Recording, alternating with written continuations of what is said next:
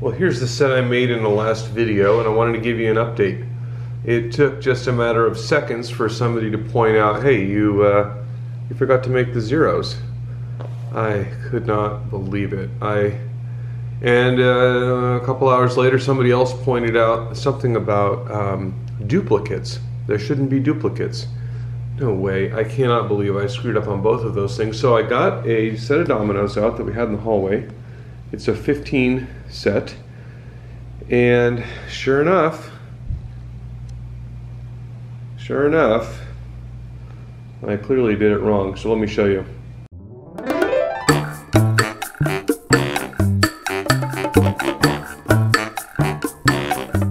So let me show you how I laid these out here. It took quite a bit of time, but you'll see that I started with the lowest number being 0, and sure enough there are not duplicates. So when you start the ones, you don't do a 1 blank because that would be a duplicate, and the 2s and the 3s and so on. Now the set that I made a moment ago doesn't have numbers higher than 6. So our set should have looked like this. Now if you look at it, you realize that you don't need to write down the whole pattern to keep track of it while you're making it. The trick would simply be to start with, in this case, a 0 stamp and do all of your numbers, and then once you're done with the zeros, you toss that stamp away because there are no more zeros. And you move on to 1, you do the same, and when you're done with the 1 row, you toss that 1 away, and by doing that, you will make the right amount. I also wanted to point out one more thing. I really don't like playing with the Dominos. The colors and the tiny dots is very difficult to play with, but these simpler numbers 1 through 9 are really easy to see, and they're not as busy as the rest. So this is what a 1 by 9 set would look like, or 0 through 9. And that's not that many more than what I tried to make before. So I think I'm going to go ahead and make a number 7, number 8, number 9, and I'm going to include that in my domino kit. And anyone who's ordered a kit, I'll either hold your order for a day to get you those, or I'll mail something off to you. But I can't believe I didn't even bother looking it up. I was more concerned about getting a quality stamp and missed the forest from the trees. So mistakes were made. Okay, what am I going to do with these? I don't want to throw them away. I want to use them for something. We'll get more than one use out of it. So I dug through my pile of bisqueware, and I have this succulent pot I never glazed. And so my thought is to take some super glue and start to glue up a kind of a gapped pattern. I'm thinking 5 per ring, and we're going to build something up here, and it's going to be held together with super glue, and then we'll spray a glaze on it. And obviously this is fully fired, so this will be a reglaze. I don't expect the glaze to go on super thick, but it'll certainly go on thick enough, I hope, to allow this thing to all fire and become one piece. So let's get to work and see what we can do.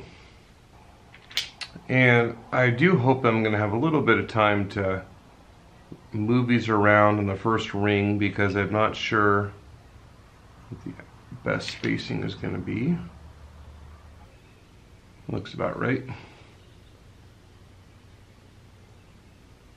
So what do you think? I've used super glue before in gluing things together, but more along the lines of maybe trying to glue a handle back onto a mug that broke in the bisque fire, and not had the best luck, I'll be honest. My experience has been that the glue acts kind of as a release, just like you waxed it. So you go to glaze this thing, and all the glaze pulls away from your joint. So I'm not sure, but hopefully you're not going to see a bunch of it. This is already kind of a funky type of piece. So whatever. If it doesn't glaze perfectly, I don't care.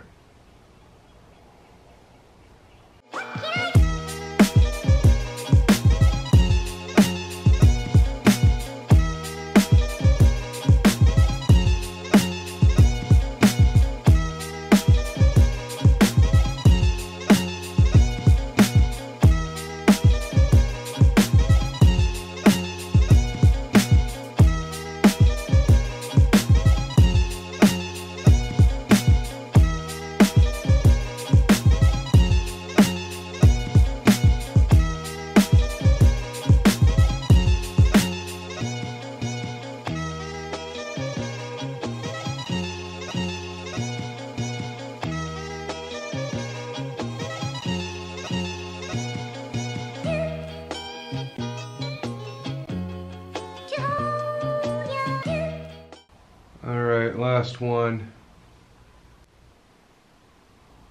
Okay. Do want to make sure, don't really want to change the overall shape, but so from where I was sitting it looked fine. You can already kind of see how it looks kind of flat right there. I don't know if I want to change the whole wall, but I think if I go at least like 2 or 3 domino rows down, that should be enough. You know, I'm gonna call it.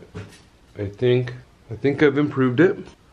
All right, well, you can see it looks from that angle, it looked like it was still flat right here, but it's not bad. It's not bad. Okay, I've let that super glue dry overnight. No problems so far. I have it set up here in the paint booth, and I have some Temmaku in the gun, so we're going to spray some glaze. And I'm really curious to see how well it sticks or doesn't stick to those fully fired tiles. So here we go.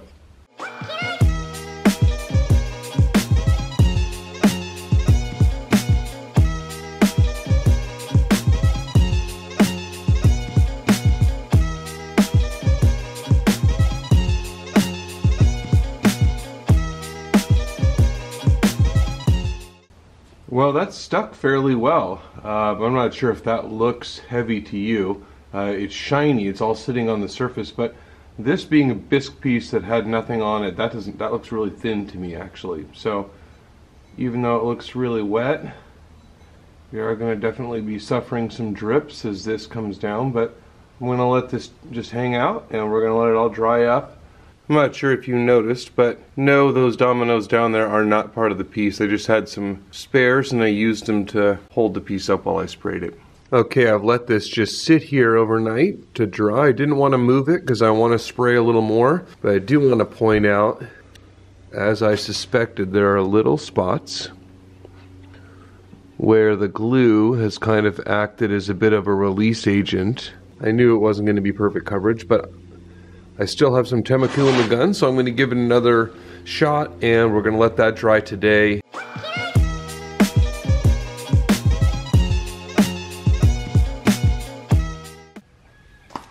Okay, so the second coat of Temmaku is dried up and I've decided to go ahead and spray on a rivulet.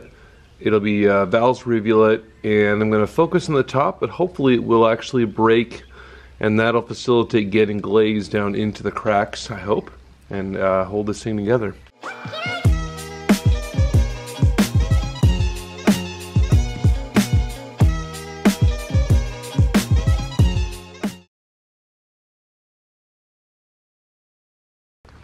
Well, I'm recording this outside. It's a nice sunny day, sunny afternoon.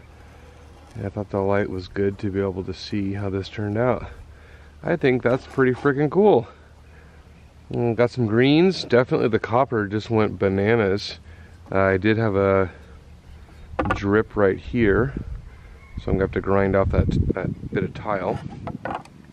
And I did lose a domino. I mean, when I opened the kiln, I really felt like I was gonna just see a pile of dominoes. I thought this whole thing might fall, but I lost one and it fell inside, and it's not fully blocking the hole. But you can also see, look how much it moved. Man, I was really close to having this whole thing come down in the kiln. But I think that's really fun.